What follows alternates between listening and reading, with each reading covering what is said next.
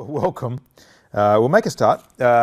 Piece of paper on the outline. It's some sections of Genesis chapter 6 from the early part of the Bible and Genesis chapter 8. We're touching on the story of the flood. Kind of great, shocking story. I'm going to read just that first little section out and we'll dig into it. Welcome, sir. We'll cover our standard format of, I'm going to read this out, speak for about 20 minutes, then open it up for questions and comments and reflections and interaction. So, starting at the start there. When man began to multiply on the face of the land, and daughters were born to them, the sons of God saw that the daughters of man were attractive, and they took as their wives any they chose. Then the Lord said, My spirit shall not abide in man forever, for he is flesh, his days shall be 120 years. The Nephilim were on the earth in those days, and also afterward, when the sons of God came into the daughters of man, and they bore children to them. These were the mighty men who were of old, the men of renown. The Lord saw the wickedness of man was great in the earth, and that every intention of the thoughts of his heart was only evil continually. And the Lord regretted that he had made man on the earth, and it grieved him to his heart. So the Lord said, I will blot out man whom I have created from the face of the land, man and animals and creeping things and birds of the heavens, for I am sorry that I have made them. But Noah found favour in the eyes of the Lord. These are the generations of Noah. Noah was a righteous man, blameless in his generation, and Noah walked with God. Noah had 3 sons, Shem, Ham, and Japheth. Now the earth was corrupt in God's sight, and the earth was filled with violence. And God saw the earth, and behold, it was corrupt, for all flesh had corrupted their way on the earth. And God said to Noah, I have determined to make an end of all flesh, for the earth is filled with violence through them. Behold, I will destroy them with the earth. Make yourself an ark of gopher wood. Make rooms in the ark and cover it inside and out with pitch. So the question I'd like us to explore, this kind of passage, the story of the flood, where God floods the world and all humanity in it, is pretty shocking. But I think to help us kind of understand it, give us a framework, I wanted to ask a question to step back into the kind of strength of what's happening here. See, what would you do if you had the power to end evil? There's evil occurring in the world at the moment. What would you do if you had the power to end evil? Would you wield it? Even if it meant perhaps the death of people that were bringing about the evil. And when would you wield it? Would you wield it immediately, straight away? Or would you give them a warning? And if you gave them a warning, how long would you give them before you brought the end of evil about? And what happens in that warning period if they could still go on doing evil to other people? So what would you do if you had the power to end evil? See, it's easy to maybe look at the account of the Bible and the fact that God sometimes acts to end evil. Why does he do that? It seems so awful, but if evil's real and it's true, wouldn't we want it to end? What would you do? When would you do something? Would you just stand aloof from it and not worry about it? It doesn't matter that people are being harmed and difficulties happening. Well, the world in Genesis chapter 6 here is described as a place of profound evil. And the world's a disaster because of the human heart. It's shocking for us to hear, but that's the context of what was going on. So if you were in that context, what would you do if you were faced with such evil? So what's the scale of the disaster here? Well, it hints initially at a cosmic rebellion. Look there in sentence 2 on that page printed out for you. It says, Man began to multiply on the face of the earth, and daughters were born to them. Then the sons of God saw the daughters of man were attractive. And you get it down there in sentence 4, the sons of God came to the daughters of man. It seems like that the sons of God are probably some spiritual being, angelic beings or something. You get that picked up also in the book of Job at the start, where Satan is described as one of the sons of God. So some spiritual beings actually come from the spiritual realm onto earth and are taking women, earthly women, and that's kind of part of the cosmic rebellion against God. Now, there's 2 responses here. One is skepticism and one is fascination. On the skepticism side, you think, no, that can't be true. That just can't be true. But as Hamlet says to Horatio in the play Hamlet, he says, Horatio, there's more things on heaven and earth than in your imagination. Now, I don't just want to assert that. Think about it. If we're ready to say there is no spiritual realm, how do we know that? See, that would mean that you would actually have to have access to all knowledge, or that you have to be so confident that human ability to perceive the spiritual realm works. You know, just like if you've got an instrument to measure electricity. If it measures electricity, that's fine, but if you want to measure spirituality, you need the right kind of tool. So if we're quick to say there is no spiritual realm outside what we can see, how do you know? Now let me just give you one example. Most of us believe in atoms, as in, you know, small microscopic, or not microscopic. You can't even see them with a microscope, can you? So we believe in atoms, these things that hold the fabric of the universe together. Have you ever seen one? I've never seen one.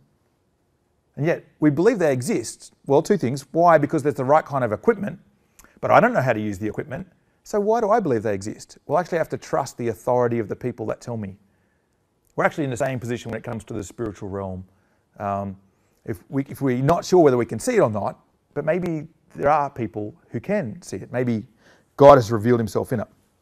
So I'm glad if you're skeptical, but skepticism, true skepticism, actually has an open mind and is prepared to ask questions to think, do I know everything?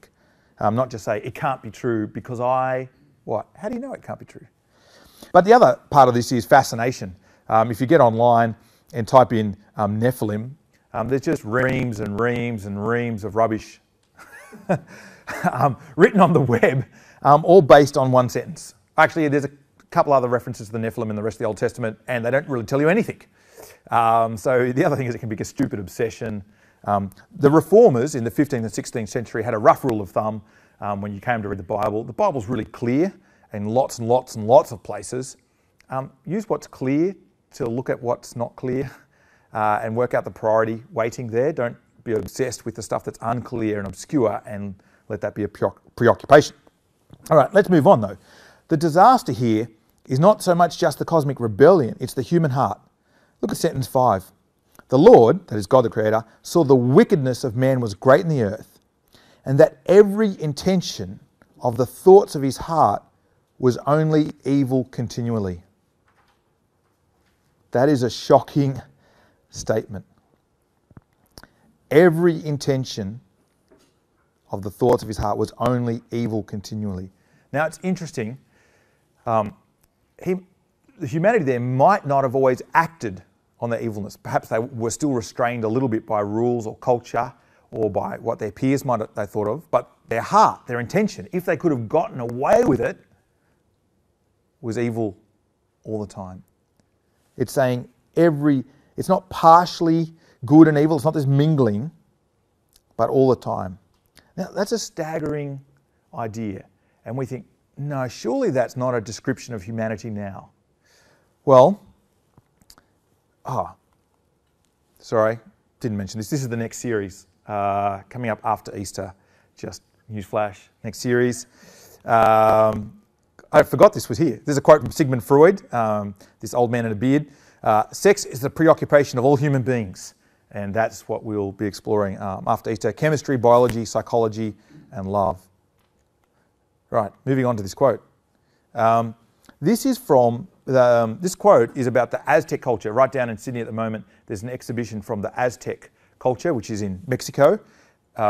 It's a culture that's only, our knowledge of it is really only 500 years old. So this is like what the culture was like just 500 years ago in Mexico City. And this is a quote from a person reviewing that exhibition down in Sydney from a newspaper. It talks about there's two gods, the gods of Tlaloc, the god of rain and fertility, and I don't know how to pronounce the second name of the god of war. Huitzilopochtli. Let's go with that, right? He said, the great temple in the capital, which is today Mexico City, was dedicated to these two gods. And this is what he says. Each of these divinities required a constant stream of human sacrifices, which could range from young girls to captured warriors. Indeed, the principal object of war, apart from territorial expansion, was to capture prisoners for sacrifice. The sacrifices were stretched over the altar. The priest slit open their stomach, reached into the cavity and tore out the victim's heart, and the body was thrown down the steps to be later eaten by the priests. The Aztecs, why did they expand? Why did they conquer other people? To kill them. Awful, horrendous culture, filled with violence and bloodshed. It said every day a victim had to be offered to that god. And the culture celebrated fertility and death. And this reviewer goes on to say, what's interesting in that culture, in their poetry and in the documents we have, there is no celebration of joy whatsoever. And it's a culture that existed until 500 years ago, until the Spanish conquistadors came in and through their war and also through disease, destroyed the culture. See, what is humanity like? Now you think, well, that's a different culture. Well, a few years ago, I was walking through the National Gallery in Canberra, and you see Sidney Nolan, and you know the Sidney Nolan, I was going to say Fred Kelly, that's not right. Ned Kelly, close. And you get the black picture of the box and the slit and the horse, and he's got all those amazing Sidney Nolan pictures. And then I came around a corner to these pictures by an artist called Albert Tucker. And he was painting in Melbourne during World War II and after World War II. And I came across this picture, which I've never forgotten. It's called Victory Girls. And he's saying, yes, what's happened over in Europe with World War II is awful, horrendous. But he's saying, look what's happening in our own city in the midst of war. The two soldiers here, pictured as pigs, and two women, offering themselves as the spoils of victory to an American and an Australian soldier. And the colours there of the empire and their kind of trap-like mouths. It's kind of an ironic title. And he saw the way evil was happening over in Europe in World War II, but he was seeing the kind of way in which even the society that he lived in Melbourne had given itself over to evil, and painted this picture that I've never forgotten. That was it for me. I don't remember anything else in walking through that exhibition. See, there is profound and staggering evil in humanity. It's shocking. It's hard to deal with. A bloke called Aristotle, old dead white guy, he tried to help us think, what is humanity like? He was trying to explore what humanity looked like. He said there's two ways to think about the human nature. First one is incontinence. That sounds terrible. What it means is unable to control. And he says humanity, what are they like? They're either incontinent or intemperate. He says the mind is so deprived of knowledge that it cannot mark the evil in its own misdeeds, but it can generally discern evil when others do it. So he's saying we can look at other people and see the wrong they do, but when it comes to our examination of our own lives and our own hearts, we can't see it. But then he says there's also intemperance. He says there's an awareness of wrongness in some people or in some areas of our lives, in it anyway. I've just realised, the mechanic that I just recently saw rips me off. I probably needed to pay for half the work I've done. Now, has that happened to anyone else, do you think? Yeah. Any specialised person who's got some kind of knowledge you don't have, it seems like they'll take advantage of it too. Well, if humanity is so good, why does that happen so consistently? See, the Bible here is painting a picture of a disaster in the human heart. But have a look at the contrast here. Sentence 5. It says, the Lord saw the wickedness of man was great in the earth, and the every intention of the thoughts of his heart was only evil continually. Sentence 6. And the Lord regretted that he had made man on earth, and it grieved him to his heart. See, it's actually because God, the Creator, cares so much about goodness, cares so much about justice, cares so much about mercy. Might you want to pour that poor gentleman a glass of water? Because God cares so much The language there is he's grieved in his heart. There's a contrast to two hearts. Humanity's heart, their only intention all the time is given over. Whereas God's heart, when he sees evil and wickedness unfold, he's grieved by it. See, God's judgment here in this flood isn't arbitrary. It's not abstract. It's actually because wickedness and evil profoundly matter to him and he must do something about it. I've said this before, but I think it's really worth seeing the weight of this. Put yourself in that position.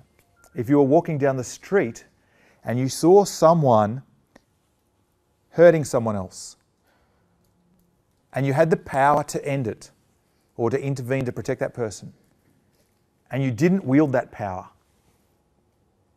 what would that say about you? That you just didn't care that someone else was being hurt or beaten up, that you just stood aloof to it, washed your hands of it. See, but if you care, you'd intervene, wouldn't you? If you had the power in some way, if you cared about people at all, wouldn't you try and end that evil? So what does God do because of his heart? Well, see, if he lets it go on, more evil and more evil and more evil will happen. And so God, because of his goodness, ends it. And what happens, and we don't have time to read it, but the flood is actually a story of uncreation. So in the story of creation in Genesis 1, the waters were held back, dry land appears, then there's water creatures, and then there's animal creatures, and then the kind of order of creation is given. In the flood account, in chapter 7, in front of you, it's actually almost exactly the reverse order. So it's a story of uncreation. Humanity has so corrupted the earth by its violence, broken the world it lives in, that God uses the world to judge humanity, to wash it clean, as it were.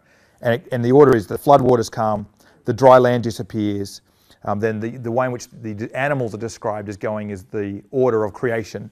And then it ends with everything with the breath of life died, which is the same way the order of creation is given.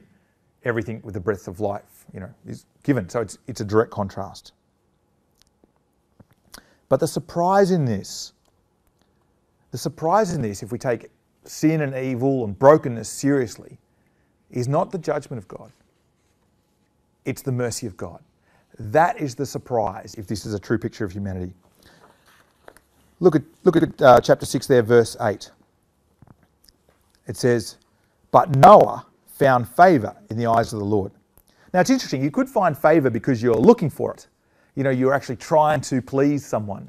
But the way this is used is almost like you're going for a walk in the forest and you find a stream. You weren't looking for the stream, it found you, as it were. You just happened to be in the right place at the right time. So Noah finds favour in the eyes of the Lord. God looks on him with favour. It's from God. And what's the word favour? In the Old Testament, it's the word grace. God looks on Noah with undeserved generosity. He didn't earn it. And what's this effect of God's generosity? Well, the next sentence. It says, Noah was a righteous man, blameless in his generation, and Noah walked with God. Because of the favour that God showed to Noah, because of the surprise of his love in the midst of the disaster of the human heart, Noah's life has changed. But not just that, if you know the story, Noah is what? Saved. He listens to God, he builds an ark, and he's saved. But you notice in the story, well, you might not notice, but in the story, it's not just Noah who's saved.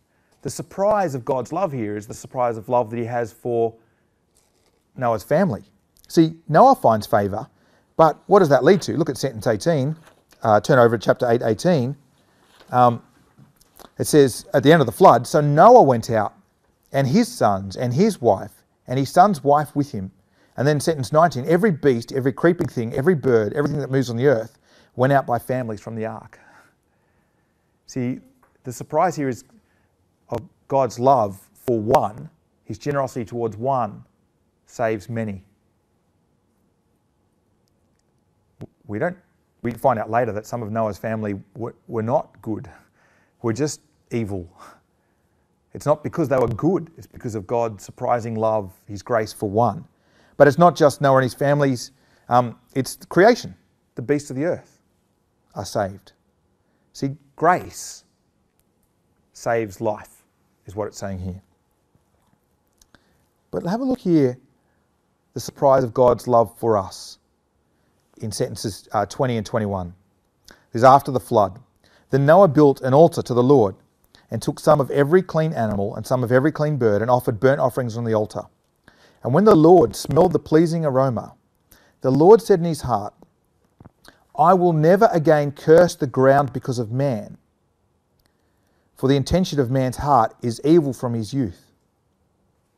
Never will I strike again down every living creature as I have done.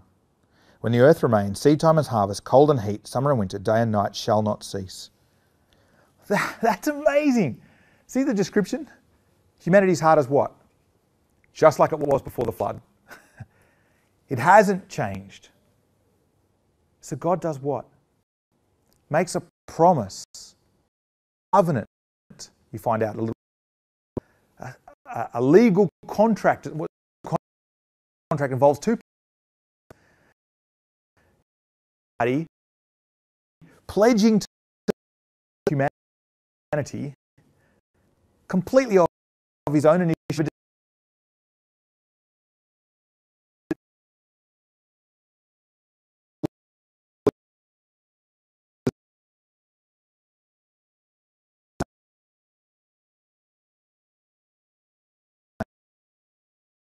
To save many.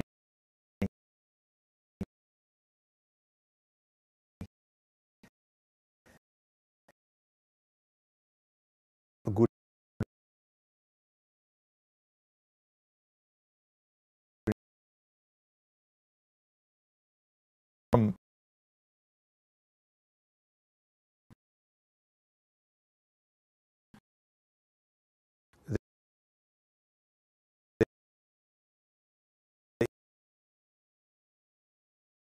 has been twisted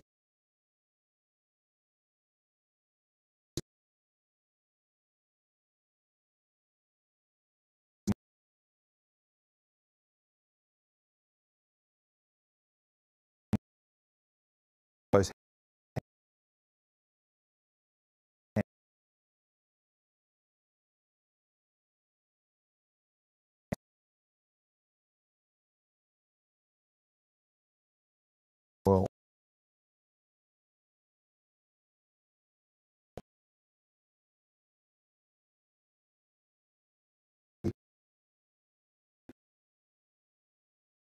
Been over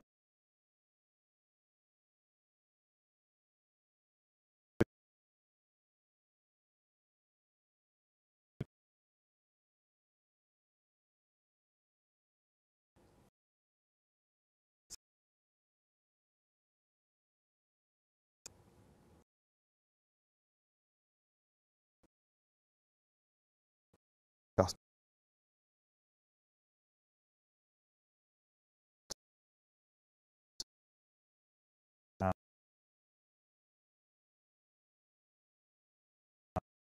because of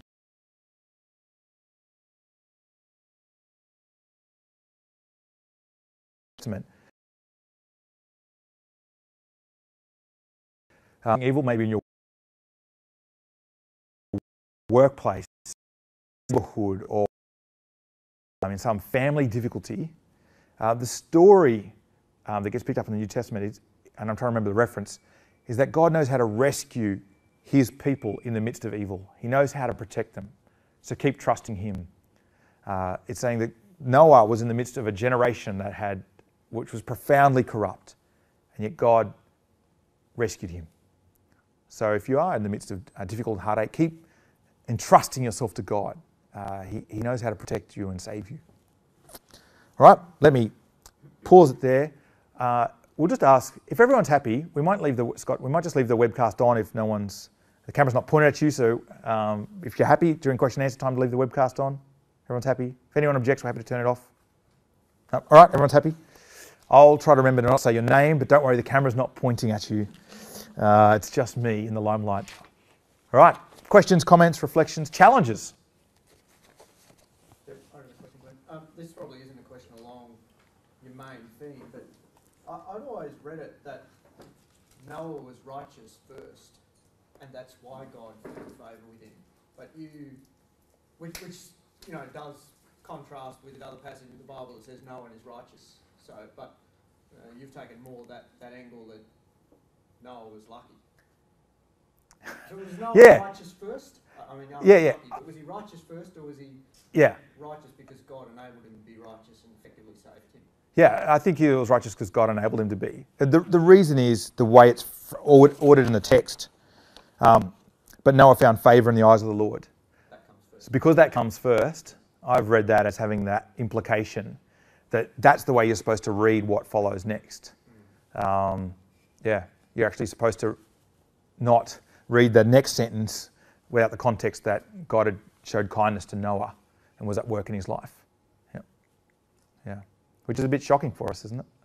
It's consistent with the weight of the New Testament. Yeah. The way I might describe, thinking about the story of the flood, if you think about how does God work, just because this is memorable, gunshot wound, GSW, grace is first. So notice the order.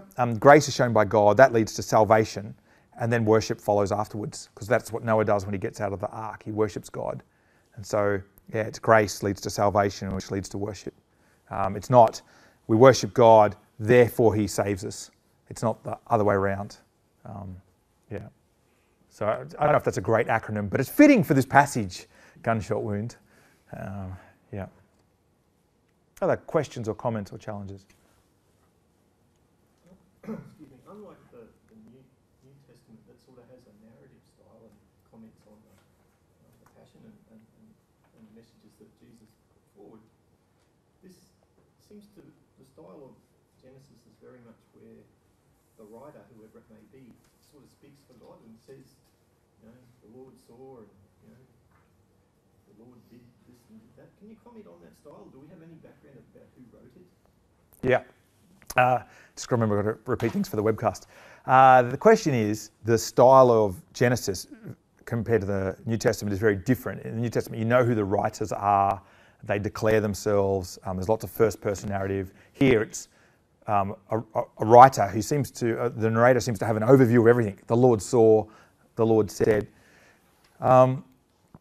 Later on, is it in Deuteronomy? It says that Moses wrote the first 5 books. They're called the books of Moses because Moses wrote them.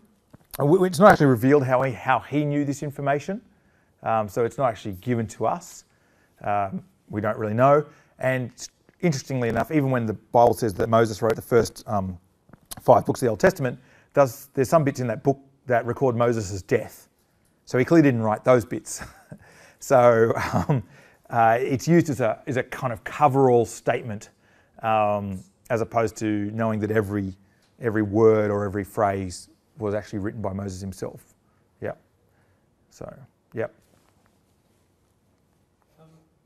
Can I comment on that? I've heard a very compelling alternative view, which says Moses was the compiler of potentially different authors. And if you look at Genesis 2, for example, where you see this here again in Genesis 6, 9, these are the generations of Noah. They almost serve as what someone interpreted as bookends of one writer's work, and then the next writer's work, and then the next writer's work. And these happen about 11 times in Genesis, which Moses then, through some way of passing on, compiles. Yeah. And that makes sense to me because when you look at Genesis 1, where you look at the sequence of creation, and you see how God on day 5 created the birds out of the water, on day 6 he created the animals out of the land, out of the ground, and then he creates man. And then in Genesis 2:4 you've got, and this is the generations of the heavens and the earth. Yep. Then it goes into Genesis 2, where God creates a garden for Adam. Yep. And then in that garden he creates then the birds out of the ground and animals out of the ground. And then after that creates woman. Because at that point he's been creating the animals for Adam to name and find a helpmate. And if you didn't have this understanding, you would see that there's potentially a contradiction. So did God create the birds out of the water, as Genesis 1 says, or out of the ground, as Genesis 2 says? I'll make a comment on that. So the kind of issue is, were there many writers of the parts and then Moses worked as an editor? There's actually a famous theory called the documentary hypothesis, which uses the various names of God given in the Old Testament, so Elohim, or his personal name, Yahweh, El Shaddai, is that right? And basically tries to work out that different parts of the text were written by different people according to the names of God that gets used. The problem is, when you look at that really carefully, sometimes you have to split the narrative up as if the first half was written, then he accidentally used, then someone else wrote a sentence and used a different name of God at a different point, and then at another point it resumed as if the writers weren't aware. And so that hypothesis has kind of been overturned. There could have been writers of various components. We don't really know, but I'd want to be careful to say that the narrator or the editor overall has a very clear purpose and brings it together very clearly. So the very fact that you've got the sentences, these are the generations, these are the generations, these are the generations, so accurately and consistently repeated, shows you that whoever brought it together as a single narrative to be read as one whole.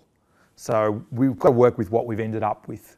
That's the best way to read it. And I think actually trying to dig back behind it just gets really messy. They try and do the same thing in the New Testament. But more and more that idea that there's multiple authors of multiple parts is actually being overturned as people dig more into the text and show its incredible consistency, that it just doesn't make sense, the different authors. It's too consistent for that idea. Yeah. Other questions or comments?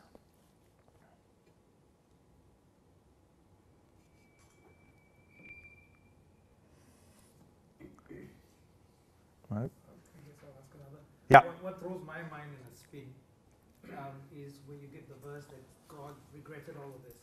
And you think, I think of myself as potentially trying to do art or painting, and I go, oh, that's rubbish, you must crunch it up and throw it away.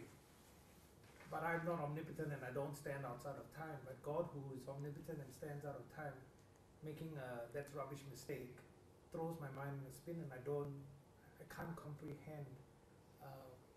Did he make the mistake on purpose? Did he do something to regret later on purpose? And I don't know if there's a satisfactory answer. Yeah, I think it's trying to capture. And that's why the word grieved is used there, the strength of that word. I think it's trying to capture his real and true sadness at the state that humanity is in. And did God want humanity to be wicked like that? No. That's why the words regret and grieved are important. It was never his goal or hope or desire, that I can put it like that. Did he know that humanity could go this path and would go this path? Yes. But is it what he wanted or pleased him? No. And I think that's what we need to hold on to here at the text. Does that make sense? It does, but it's not satisfying. Yeah, sure. I'm happy to say it's not satisfactory. It's difficult. I guess a little bit, it comes back to the quote of the end with Gandalf, says to Frodo, he says, he's saying, can we, in the story, really see all ends? Are we big enough to kind of see the ends of everything?